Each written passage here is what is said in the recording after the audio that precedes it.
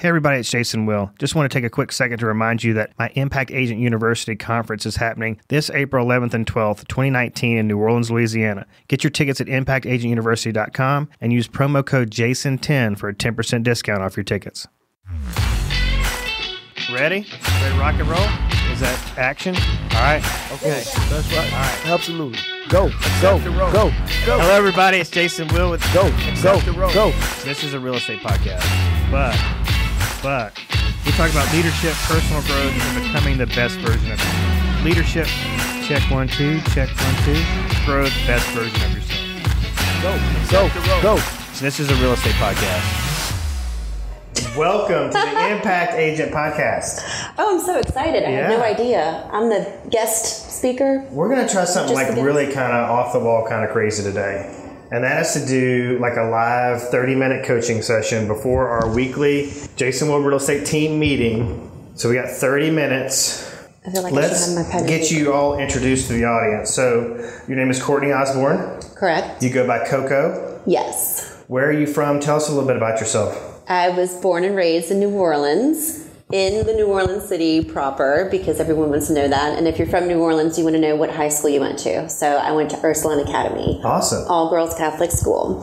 And I have been an Alabama licensed realtor since 2011. But as you know, I just joined your team at the end of 2017 after spending 10 years working for a resort developer in a very niche market for Class A motor coaches in Foley, Alabama. Yeah, we actually met one day when I got lost. Yes. Yeah, that was odd. Mainly on my part. First impressions. Yeah. Great. Memorable. Do you know any real estate agents in New Orleans? I do. A few, yes. Are we going to put pressure on those agents to come to Impact Agent University Conference? Okay, yeah, absolutely. So if your fans are listening, they need to go to impactagentuniversity.com and buy tickets. And how much are tickets? We're BOGO right now, so it's buy one, get one. It's $5.99 for your basic ticket, and it is $8.99 for the VIP ticket. So basically that's $300 each for basic. What does VIP get you? VIP gets you into Sharon Sharata's billion dollar listing presentation mastermind. That's 2 sessions, Thursday and Friday. So Thursday he's going to be presenting the presentation. And then Friday we're going to do a Q&A and really go through some things to make sure everybody's got it down rock solid. You also get VIP access to the speakers. So you get backstage access to get selfies and just, quick little coaching sessions and stuff. So it's going to be pretty cool. Did I see that Tom Ferry himself is going to be there? Tom Ferry himself is going to be there. That's really exciting. But I wanted to talk to you specifically about Q4 2018. Yes. So you had a little bit of a breakthrough. Can you tell us what was going on, maybe Q3 leading into Q4, like financially, and what was going on with your business and stress and anxiety and all that? So I felt like I was doing a fairly good job throughout the summer of building up my business. And then in August, I had the biggest month I had in terms of closings and volume. And I made the top 10 for the company, which was very exciting. So I think I had 7 closings in that month, which had taken roughly 2 to 3 months to work into a pipeline. And then August was so busy keeping those contracts together that I think I was just sort of on a high from making top 10 and feeling very successful. I didn't intend to, but I just became a little bit complacent. I lost track of the system that we have to maintain every day in terms of prospecting at least 2 hours a day and keeping a regular schedule of open houses and just being very proactive in working to keep the pipeline full. So unfortunately, through the decrease of activity of my own part, I only sold 1 home in September, 1 home in October, and then only 1 home in November. And that was not enough for us to, my husband and I, for us to really meet our financial needs.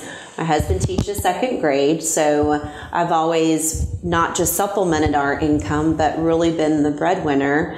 And it put us in a stage where I was afraid of not being able to pay my mortgage and do I really have to tell all the deep, dark secret parts? Well, you had to dip into, we can just say you had to dip into your savings. Correct, yes, just to pay my mortgage, which was very alarming and very disappointing. And the only thing that I could look back and know that I failed at was just keeping my own system. I became complacent, so it was all my own fault. It wasn't a result of a slow market or slow activity. It was a lack of me not putting forth the adequate effort.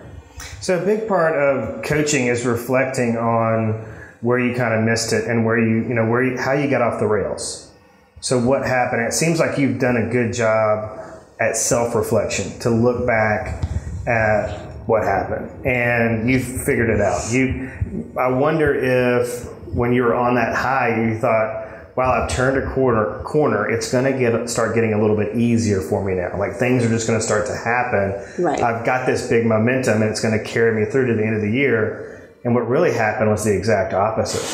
So I think it's important to point out to folks that are listening that just how crucial it is to be purposeful and intentional with every single day, because it cost you 3 months, 2 months. You had 2 or 3 months with one closing. 3 months straight. 3 months straight with one closing.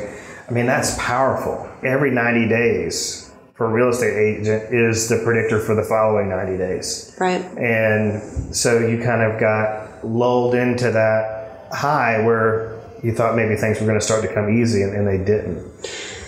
Yes, I see a lot of very seasoned agents that, I don't see necessarily prospecting, but they have the benefit of having a lot of referrals from past clients. They have a deep involved sphere of influence, friends and family and acquaintances. And I haven't been in the business in terms of single family residential sales as a full independent contractor status for much more than a year. So I don't have that benefit of seasoned referrals to fall back on. And that was a rude awakening when I realized that I was not prospecting. I was not calling enough to strangers or trying to put myself in front of new people.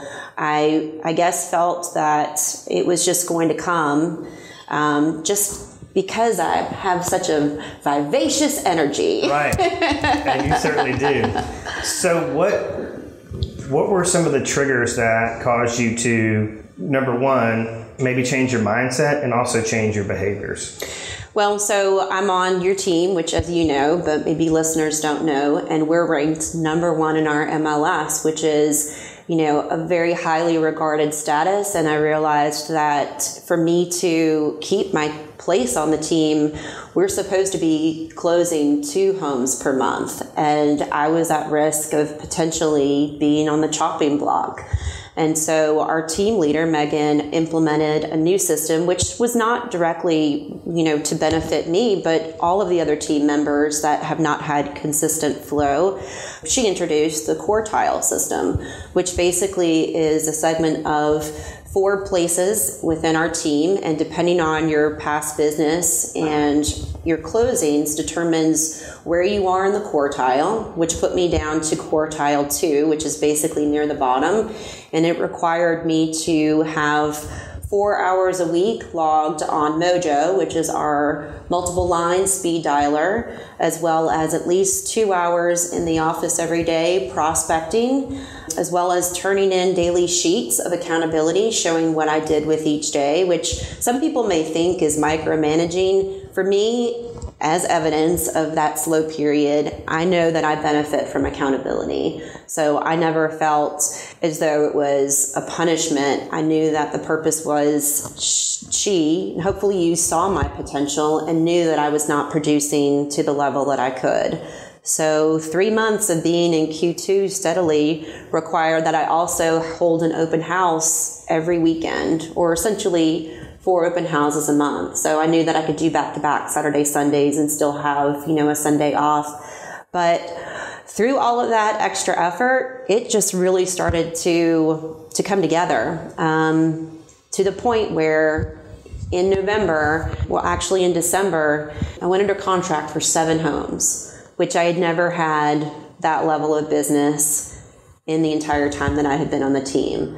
And those 7 homes don't close for another 30 to 60 days. So that's not immediate income in my pocket. But fortunately, I did have a good closing in December, which helped us to get through Christmas. And I think my biggest challenge now is not to focus on that success, but recognize any one of those contracts can fall through at any moment. And if I don't continue to focus on keeping the pendings populated on my database, then I could be in this situation again in March and April. Before I want to get to accountability, but before I do, I want to talk about maybe the pain of having to pull that money out of savings actually made your mindset a little bit more receptive to the accountability, and to like just open your mind to like whatever you think I need to do to get back on track, I'm willing to do. Absolutely. I felt as though I was ready to be putty in anyone's hands, where if you just told me what was going to solve the downtime, then I was willing to do it. And you all have always preached that real estate is truly a numbers game.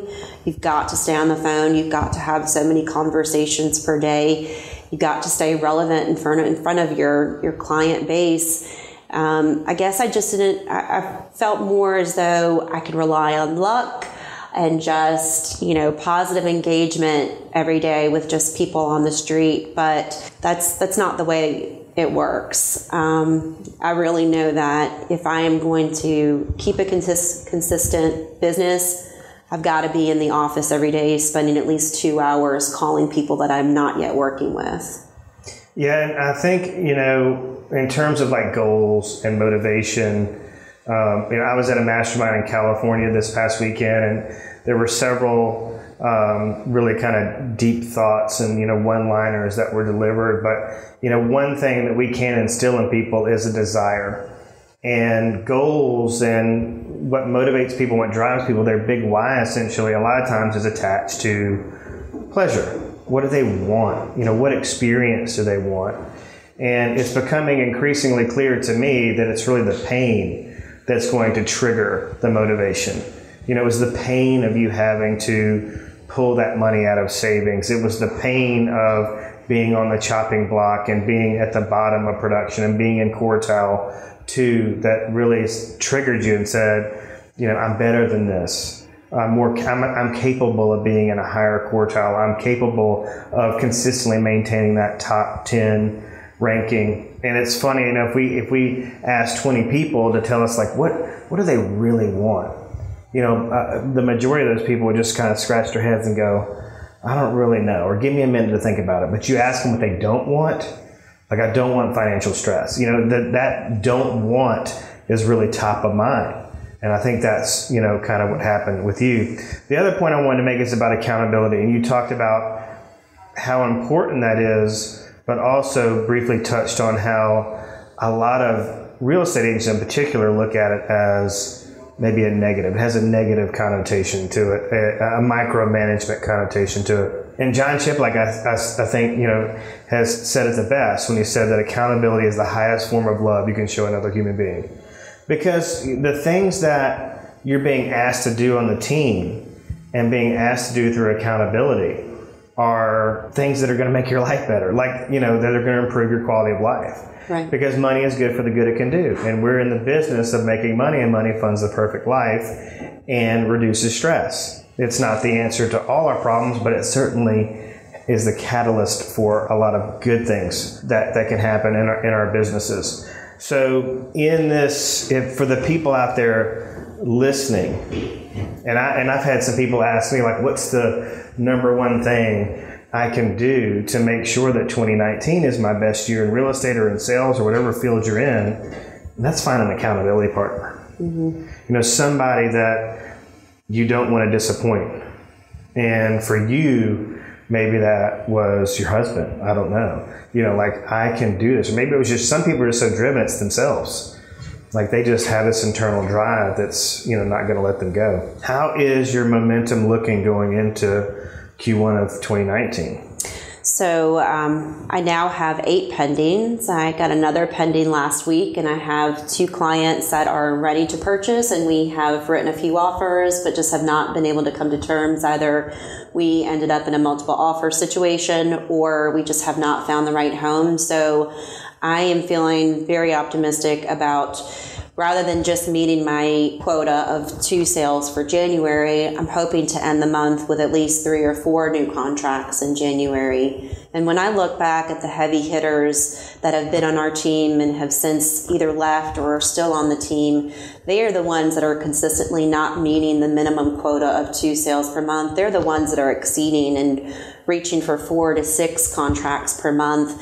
And some of them have, since left the team to become independent agents. And my goal for this year is to step into one of their shoes to help us keep our placement and our ranking as number 1 in the MLS, because I know that I'm capable of it, and I don't need just one accountability partner. Obviously, my husband certainly enjoys when we don't have to stress about our bills, but there's also the challenge where he's got to step up and be more of the Mr. Mom when I'm out with clients late or working on the weekends. I love our team environment because I don't have just one accountability partner. I've got 15. And I don't want to let the new agents down that have just joined our team in the last few months. I want to show them that I'm not impervious to having downfalls in my business, and it's really important to, really stay on top of the daily activity. But I also want to make our veteran agents on our team, as well as those that have left the team over the last few months, show them that I've learned from their experience. Anyway, and obviously to you too. I don't ever want to feel like I'm the weakest link. Obviously, somebody's always at the bottom. So when that time comes that someone is, I hope that I can help to positively influence them and remind them that it's just a temporary status. Yeah, I think you've made a really strong case for being on a real estate team that is, led with purpose and intention, and how when you've got a culture of productivity on a team, how that all the members can just feed off of that. Agents that are listening, who are independent agents who are suffering, they're obviously not getting the accountability they need, whether that's from more of a broker owner manager or an office team leader or their friend happens to also double as their accountability partner. So, and you've seen a lot of these agents who have left our team go on to be very, very strong independent agents. And that accountability is instilled within them, and they're taking it with them and seeking it elsewhere. And so I think that's critical for their long-term success. But, you see a lot of agents who, just don't want to be on a team, or in addition to teams, they could hire a coach. Mm-hmm. And they don't want to hire the coach because of the, number one, probably the money it costs. And number two, they know that coach is going to hold them accountable. But I think we have to face a really clear and crisp distinction in terms of where you are now and where you want to be. And for me, the realization is that it's never going to get easy. And your time at the end of the summer 2018 taught you that it's never going to get easy. There's no such thing as easy street as long as you want to be the best possible version of yourself. It will just never get easy. You have to get comfortable with being uncomfortable. You have to get comfortable with life being difficult. And then if you want life to be easy at all, you have to work your butt off. But taking the easy road always leads to anxiety, stress, because if you're taking the easy road, you're just putting off what needs to be done. You're putting off your priorities that, are essential to moving the needle. Craig Ballantyne has an awesome quote. He says, "Action beats anxiety." And I think about a team that's struggling or a brokerage that's struggling because of recruiting, and the team leader or the broker or the manager is all stressed out. it's because they haven't taken action to make those connections, build those relationships with agents, take them to coffee appointments, take them to lunch, put on, trainings for these agents. So really, this could be a huge takeaway for, agents that are listening to realize that action beats anxiety. Would you agree? Absolutely. I know that one of the things that I was feeling in terms of the lack of action, I know one thing that really struck fear in me was the idea of door knocking. And so during that fall period, I did my own Coco challenge where I put it out on Facebook that every day for 10 days straight, I was going to knock on at least 10 doors of community members right in my farm area, which means where I live, which is Old Town Daphne, an area that I one day want to be the resource that people think of. That's not going to happen this year, and it won't happen next. I'm hoping that it won't take any less than 5, but I need to be intentional. So the biggest thing that just really strikes, I'll be honest, jealousy inside me is when I see a home within a stone's throw of my own home that is listed with another agent. That drives me to want to get out and let people know who I am, get better connected with them on a personal level, become very involved in activities and philanthropy that focuses on that area to serve my neighbors and hopefully one day my clients. And so after 10 days of doing that, not only did it just, show hopefully anybody that may still be thinking of me as a new agent that I've got drive and I've got grit, also to just connect with some people. And through that experience, I did make a connection with at least 2 people who are hoping to list their home over the next year. So now my focus needs to be on just maintaining that connection and the follow through. You talked about self-discipline with a lot of independent agents, and there are several that I can name that I really admire because you never have to worry if they are calling their clients, if they're working hard. The folks that you always see in here that sign up for Agent on Duty, that are always volunteering to host First Friday Art Walk, they're successful because they have their own drive and they're able to do that as an independent agent. I know that that's a weakness for me, and I also just enjoy being social. And I enjoy the competition of our individual team. So I've seen since joining the team that the agents that stay on the team, it's the second and the third year when they really start to gain major traction and leverage within their communities and within their client database, because that's when the referrals start to really come in from their past clients. What were you mentioning as your weakness? Self-discipline. Self-discipline. Okay. So I think you made a really, really good point in terms of the public declaration. So if you need extra motivation, drive, self-discipline, accountability, putting a public declaration out on Facebook saying, hey, this is the challenge. This is what the goal that I've set for myself. This is what I'm going to do. And I need everybody on Facebook to hold me accountable to that. I don't think people realize just how powerful making a public declaration like that can be. I mean, did you think in the back of your mind, like, I've made this public declaration, if I don't follow through with it, people are going to question my drive, my grit? Yes, because I would roughly about the same day do the Coco challenge. And before I would start it, I would share the stats and the feedback from the day before. And each day was terrifying for me, but I've just had to take a deep breath. And I remember hearing Mel Robbins say that in the moments of panic, just count down from 5 as you're getting ready to do it, and then just do it. And there were no terrible experiences throughout my Coco challenge. All of them were fruitful, but most importantly, the fact that I just did it and could sign off that day and then know that I had feedback to share the following day was very powerful for me. That was my self-discipline.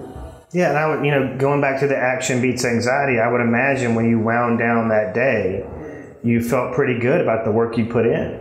After I knocked on the first door, it was smooth sailing for the next 9. Yeah, and you could say, listen, if somebody Yeah, I heard this at one of my trainings early on as a new agent, that, you know, the instructor said, if I hired a camera crew to follow you around all week long, and then I put a little movie together and we sat down with some popcorn and watched it with your family, would you be proud of what we saw? Oh, wow. And that's when I was like, holy crap.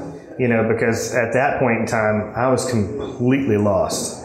I would wake up every day and wonder, how am I going to generate income? I did not know what to do and how to do it. And the things that I saw other people doing scared me to death. So big procrastinator, huge avoidance syndrome, and that led to tons of anxiety and stress. And I like to say that I was, you know, staring down the barrel of failure and lived to tell about it. And one of the things that got me through was being learning based. So like hearing you talk about, you know, Mel Robbins, and I would just take a time out to say, you know, kudos to anybody listening to this podcast. Kudos to anybody who's got a healthy Audible, who's committed to either reading or listening to books, you know, watching webinars, going to things like ImpactAgentUniversity.com, real estate conference in New Orleans, Louisiana, April 11th and 12th, 2019. Would be an excellent idea. But just how important this stuff is, because look, you're calling on, like, Mel Robbins is like a digital, you know, virtual mentor for you. Mm-hmm. So it's really, really important. All right. So the last thing I want to talk about, we've got a few minutes left, is that one thing that you have really never been shy about is, you know, building your social media presence. And I think that is crucial. But I think what we've kind of proven here is that you can't leave behind the fundamentals. You can't, you know, neglect the fundamentals, I'd say. And the social media and digital marketing cannot replace, you know, your fundamental dollar productive activities.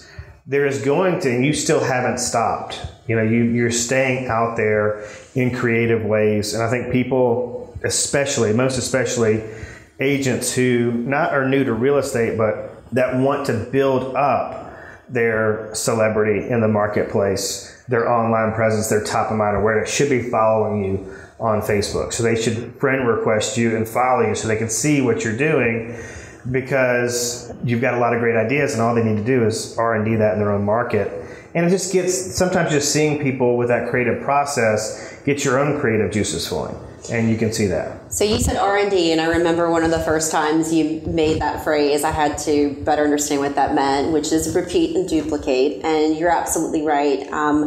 I don't even utilize so many of the great memes and graphics that we already have in our ecosystem that are available, mainly just because, well, first of all, I just haven't taken the time to save some of them, but I always want to try and be original and authentic in my social media posts. And before joining the team, I think I spent more time on Facebook as a voyeur, just kind of, you know, seeing what people were doing, sharing occasional photos of family and just fun. But in the meantime, that resort developer that I mentioned and that I worked for 10 years, I did a great deal of work marketing and advertising for them and their product.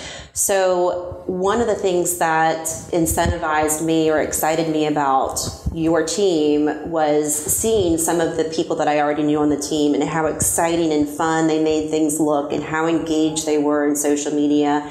And that was a little scary at first. And then I realized, why am I so eager to promote someone else's product and I have fear of promoting my own brand?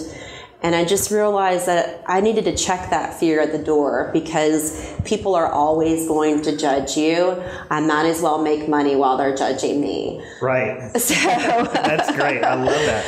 And if I am authentic and really genuine and trying to provide value, then why should I have that fear of being judged if my true intention is to help and to inform? I think it could not be better stated. You can't, just to recap though, to make this point, I don't think you can have one without the other. So in this day and age, if you're just going to do the fundamentals, I think you're missing the boat big time. And if you're just going to lean on, social media, digital marketing, social celebrity building, you're going to miss out by not having the fundamentals in place. Those systems and processes that really create the opportunities. The celebrity status, the social celebrity, I know that makes people cringe. Like, I don't want to toot my own horn. I don't want to put myself out there. And it's basically fear is why they don't want to do it.